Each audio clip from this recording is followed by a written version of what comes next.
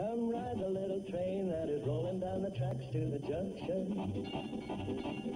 Forget about your cares, it is time to relax at the junction. Lots of curves, you bet, and even more when you get to the junction. Petticoat Junction. There's a little hotel called the Shady Rest at the junction. Petticoat Junction. It is run by Kate. Come and be her guest at the junction. Petticoat Junction. And that's Uncle Joe, he's a moving kind of slow at the junction. Petticoat Junction.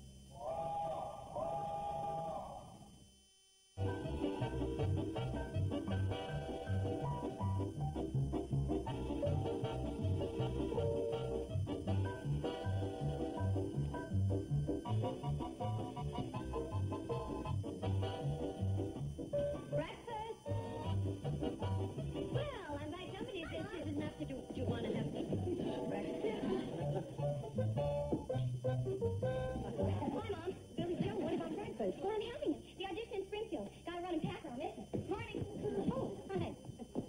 Oh, Mom, I wanted to make breakfast. You? When I get married, won't my husband expect that sort of thing? Married. Married? Where did that come from? I'm not getting any younger. Yes, but you just barely got old enough. I'd used scrambled eggs before. Not intentionally. Oh, Mom, I just got to learn how to cook. I just got to. I mean, what's a man getting if he gets a girl who can't cook?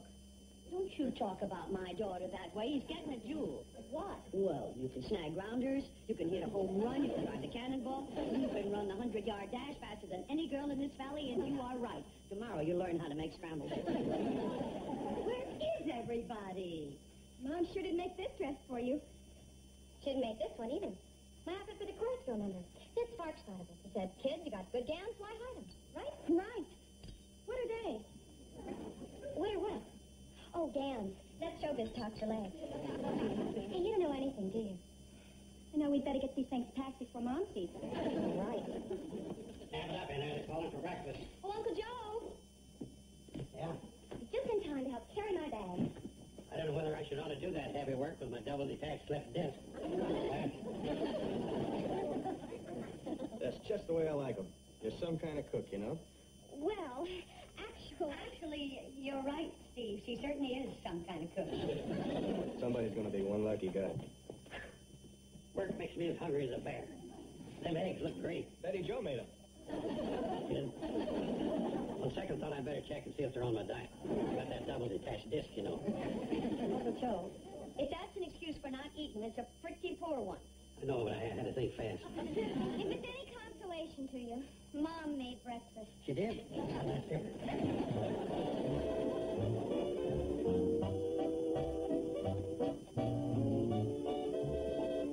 had to tell the truth, didn't I? Why? Mom, are you saying I should lie? You? Of course not. But I was letting Steve think I cooked breakfast. Well, honey, there's a fine line between lying and letting a man think something. I know it's not much, but down through the ages, our sex has had that little advantage. Men are going to think what they want to think anyway, so we just let them.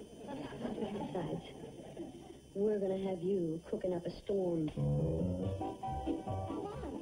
I'm all set to go as soon as the... There's the cannonball now. Oh, where's my little thing? It's over there, darling. Oh, thanks. Good luck, Billy Joe. Let me get your baggage. Oh, thanks, Steve. Oh, sorry.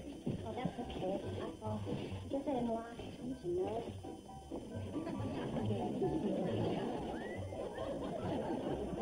Wait a minute. What is that? It's just my costume for the chorus girl number.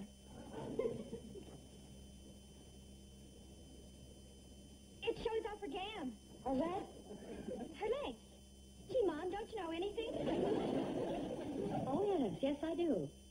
I also know it's about time I saw that act you're doing. Oh, Mom, it's just an ordinary, everyday nightclub act. Mm-hmm. Well, I'm just going to have to find out what everyday nightclub business is. So you tell Floyd to hold the cannonball. I'm going with you.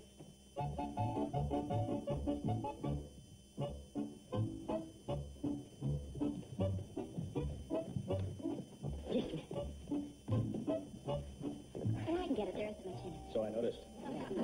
Well, good luck, Billy Joe. Go get him, Tiger. Miss Brenner, can I help you? No, thank you. Mine is light, too. Oh, yeah. Well, have a nice trip. Thank you.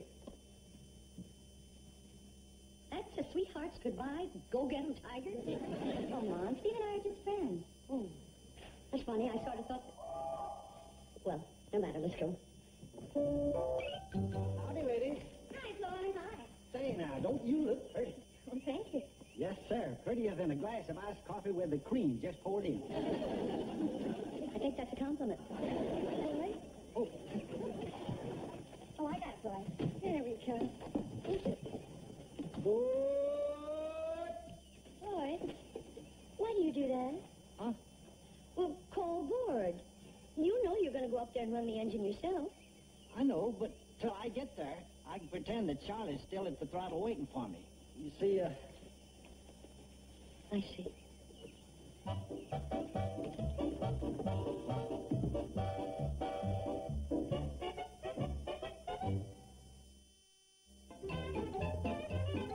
So the husband and wife come home from the funeral, see?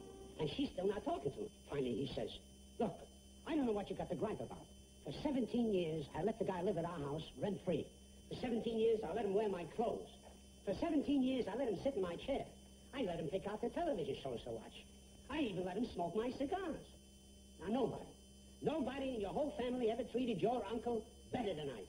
And the wife looks at him and she says, my uncle? I thought he was Your uncle. heard it, huh? the whole world has heard it. I'm sorry. When I was a little girl, I went to a vaudeville show. There, you see what I've been telling you, Doodles? You gotta update your material. At least past World War I. Next time. Wait a minute. I'm sorry. Hey, I have my pride. But fortunately, my stomach is extremely tolerant. Well, Sid, who have we here, huh? Ah, the kid, huh? Yeah. Who's this? This is my mother. You didn't tell me she had one at all. We happen to come as standard equipment with human beings. Ooh, a sharp one, too, the worst kind. Don't get Mrs. Bradley wrong, Barney. She's only here to help. Right? Right. Don't mind me. But I've read about those stage mothers. You'll never even know I'm here. I gotta see. Well, go right ahead. Don't mind me. If I get bored, I can always take a nice long walk. Okay, kid, you got your rehearsal clothes? Well, yes. Do you want to see me in them? That's the general idea, yeah. Well, okay. Don't worry about it, Barney. It's all right, honey. I'll take your coat and your bag. And now, let's get out of your dress, huh? That's a girl. Arms. That's so. And step out. That's a girl. Barney? Huh? Yeah? Is that necessary? Is what necessary? Looking at her? Lady, what business are you in? I run a hotel. I see. So you order a side of beef. You don't check it out to make sure it's nice and lean? Pardon me all over the place, but I have never considered my daughter a side of beef. Come on, little Joe. Mom. Mrs. Bradley, you gotta understand, Mr. Morgan here isn't being disrespectful of Billy Joe. It's just that he's got to see what he's buying. It's strictly impersonal. And besides, Mom, if I do get the job, it's because I'm, well, not homely, and I can sing. Well, let's get to the singing. Barney?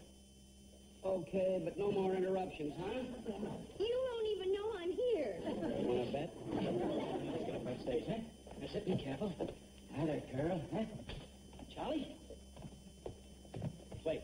You gotta live. You gotta smile. You gotta make it all worth Now what? Oh, I didn't mean to interrupt. You may? It's just that I don't think that's a good song for Billy Joe to sing, in my opinion, of course. Of course. I don't suppose my opinion counts for anything. Oh, yes, it counts for plenty. Gee, thanks. Yeah. You see, when Billy Joe is at home, she sings one song especially well. Oh, what song is that? Mighty Like a Rose. Mighty? I've heard it. It's lovely. Cutest little fella, everybody knows. Don't know what you call him. Hold it.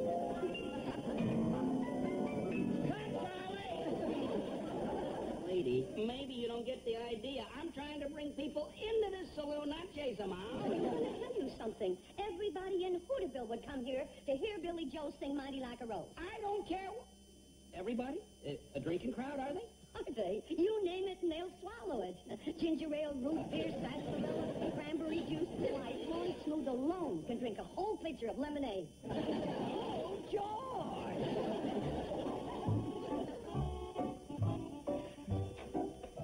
Is that it? Uh-huh. Shall I call the others? And wish me luck. Dinner is served. About time. I was hungry as a bear. So am I.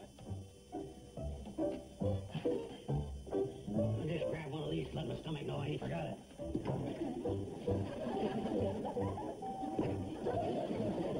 Betty Joe made dinner tonight.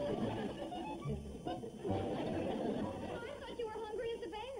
I just went into hibernation. Now, Uncle Joe, everybody's got to cook their first meal, and somebody has to be the first one to eat it. But why me? Oh, I bet it's delicious. You want to back that up with folding money? Thanks, Steve. I hope you like it. Oh, sure I will. Yum, yum. What is it? Can't you tell? Mushrooms. No, silly. Fried pickles. Oh, I'm just kidding.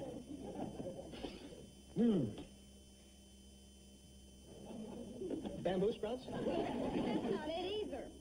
It isn't? I should think you'd recognize your favorite dish. You made my favorite dish? Uh-huh. Well, of course, for heaven's sakes, that's what it is. Could you give me a hint? Macaroni and cheese. It is? I mean, it is. And it's just the way I like it, too. Nice and black. Well, I did burn it a little, didn't I? Oh, don't be silly. That's the only way to give it flavor. You're not just saying that? Here, fill my plate. What a way to go.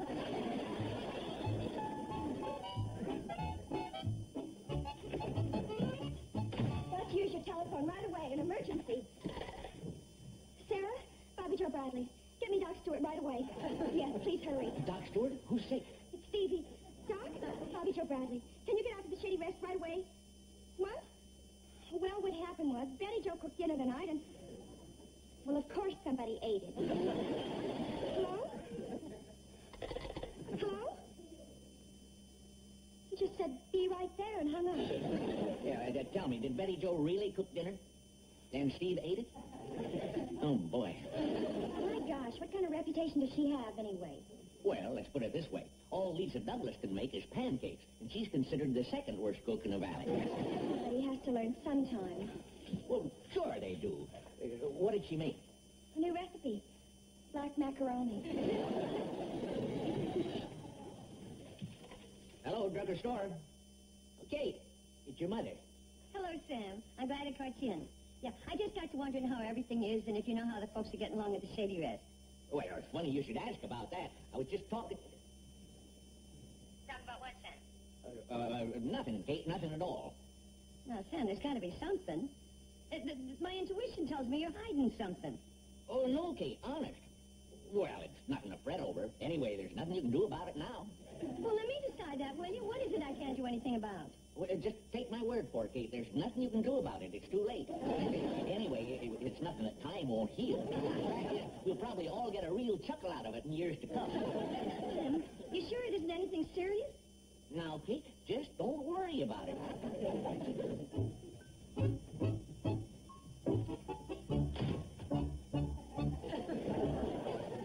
Oh, Kate, I gotta go now. Customer. Bye.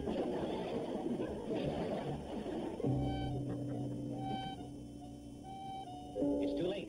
There's nothing you can do about it now. Oh, Mom, Steve and I are just friends. Mom, I wanted to cook breakfast. When I get married, my husband will expect it. It's too late. There's nothing you can do about it now. nothing you can do about it now. He's an Argent's friend. It's too late. What, I get married? Married? Anthony Joe married? Oh! Crazy. Married. You get there.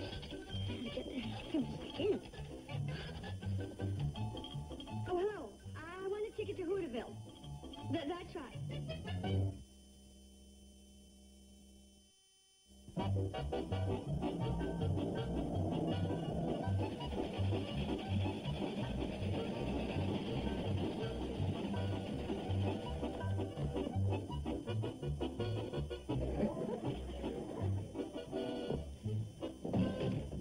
Oh, hi, Kate. What are you doing back? Hi, Mom.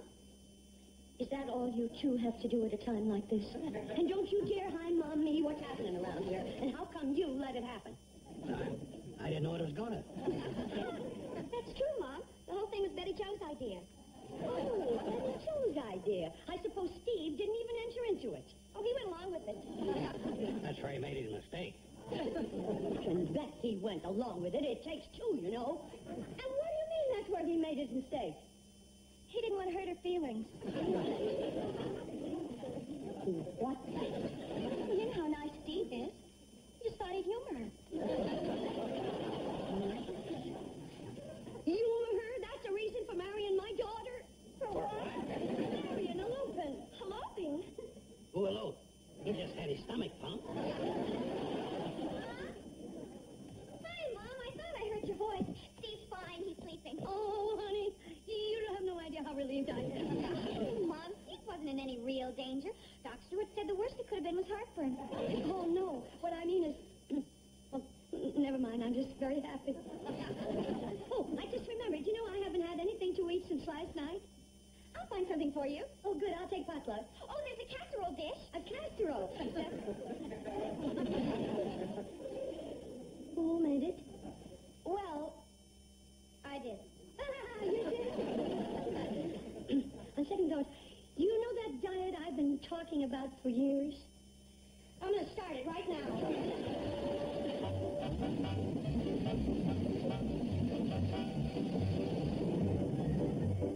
Hi, everybody. Hey, where is everybody? I'm back.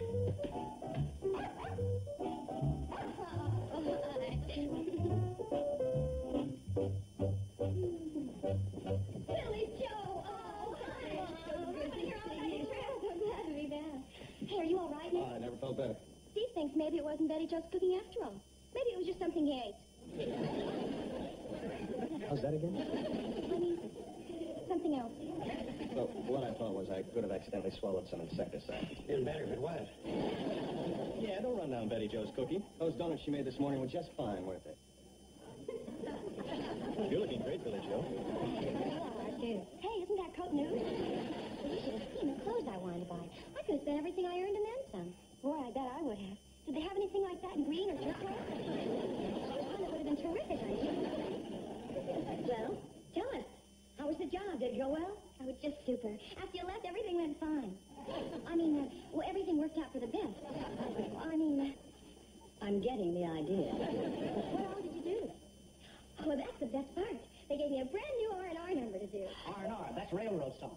No, rock and roll. We liked it so much, they had a record company make a demo of it. Demo, that's Democrat. No, a demonstration record. I'm gonna have to quit trying. Well, did you bring one with you? Let's hear it. I thought you'd never ask. Here, Bobby Joe. Will you put it on? Sure. I'll sing along with it.